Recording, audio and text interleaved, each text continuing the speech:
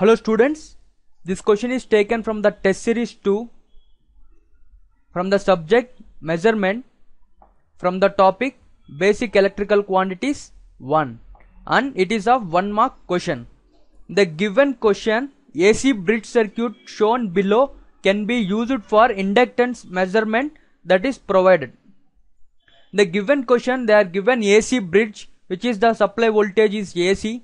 This is the bridge circuit having the impedances for here R is series connected with capacitor and here the resistor is connected parallel with the capacitor.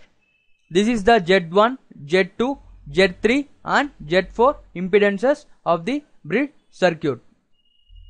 In the given question, we have to find the values of the condition for R2. Option A, R2 by R4 is equal to 2, or it is frequency independent, or R2 by R4 is equal to 1, or R2 by R4 is equal to 4. We have to find the what is the condition for this. We have to first find the value of Z1, that is resistor is connected in series with the capacitor. Then the value of impedance will become R minus J by omega C, where R value is here the value of R is R and capacitor is C. The value of impedance of Z2 is R2 and the impedance value of Z3 is nothing but the resistor is connected in parallel with resistor. Will get the value of impedance Z3 as 1 by R plus J omega C. Then the value of impedance Z4, which is nothing but here R4.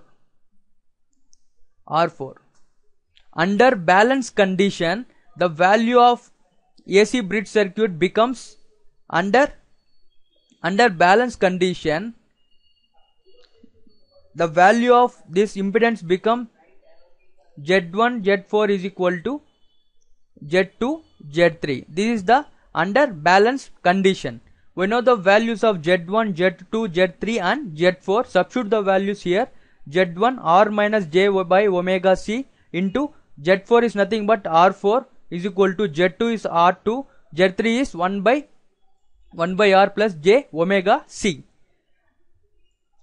R2 by R4. The value of R2 by R4 will become R minus J omega C and this value will come here 1 by R plus J omega C. Compare the only real parts, will get the value of R2 by R4 is equal to R into 1 by R is nothing but R by R.